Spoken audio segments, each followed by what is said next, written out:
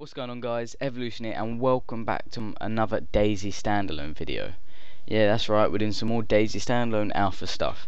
So as I said, I would bring out the next episode as fast as I possibly could, and I'm only human, so that's kind of fast-ish. Yeah, anyway, so moving on, let's talk a bit about the inventory system first, shall we? So as I just mentioned, our first subject we're going to be talking about is the inventory. So as you can see in this image here, we've got the new inventory. Very nice. Right, so let's go into detail. So we'll start from the left. So on the left hand side there's a box and it says vicinity. So vicinity means anything in your nearby area. So basically, say you run into a house and there's a soda can on the floor. If you run near it and then click the inventory button, whichever is your key map for the inventory, it'll come up in your vicinity. Then you can drag it from the vicinity box onto your player if it's a piece of clothing, or your inventory slots or weapon slots if it's an item or weapon. So that's the vicinity done. So in the middle we've got a player model box. This displays, as I said, your player model and also the items you're wearing. So you can see like his boots he's wearing, anything on his head and stuff like that, all that good stuff. At the bottom we've kind of got your primary weapon slots. So here's where I think your weapon attachments and ammunition is going to be stored. At the moment we can only see primary weapon and ammunition in these slots, but I'm guessing that maybe a secondary goes that goes there as well. But it doesn't look like there's that many slots, to be honest, down there, but I'm not sure. But we definitely know your primary and your ammo goes down there.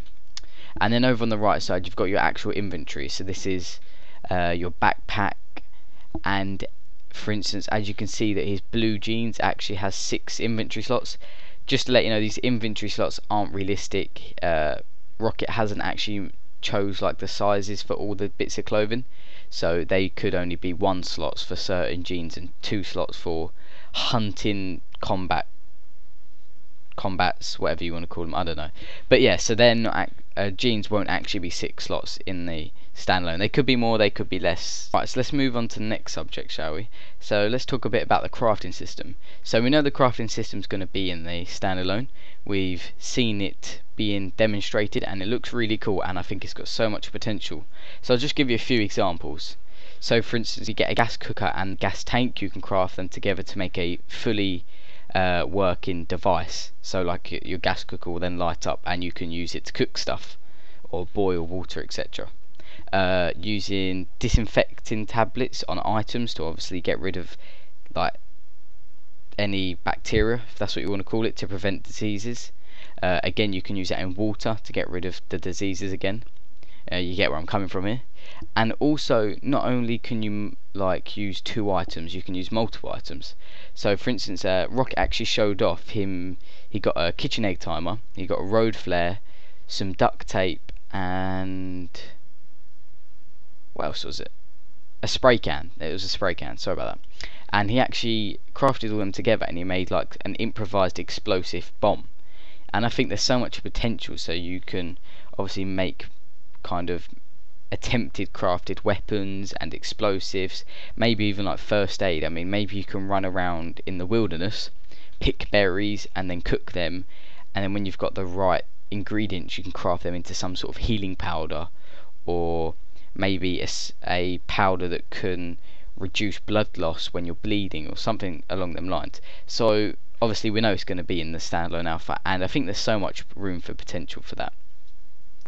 And the last subject I've got for us today is the vehicles. So unfortunately it's been confirmed that vehicles aren't actually going to be in the alpha of the standalone, but is going to be something they'll be working towards to bring in an update, purely because they want to completely redo all the vehicles and make it epic. And by making it epic, I'll tell you what epic is. So at the moment, obviously, you find parts. If you've got a toolbox, you can add on a car wheel to get it moving, or put a new engine in if it's damaged. But we're going to go that one step further. So Dean's looking to be able to replace car doors, car batteries, possibly like headlights, tail lights. So it's going to be extremely more customizable, much like your player and weapons. So for instance, you could put a spray can in your hand and go up to a car and spray something on the door. You can take multiple doors off other vehicles and put them on your vehicle. Maybe like Origins, you'll be able to get reinforcing metal and then add plows and spikes and reinforced windshields, stuff like that.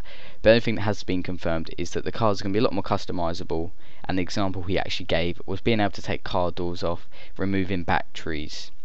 I think another cool thing that there's potential for vehicles is siphoning fuel, because there's a lot of the time you have two vehicles and one's got fuel but the other one's mobile with no fuel. So it'd be cool if you could siphon fuel from two cars, but who knows.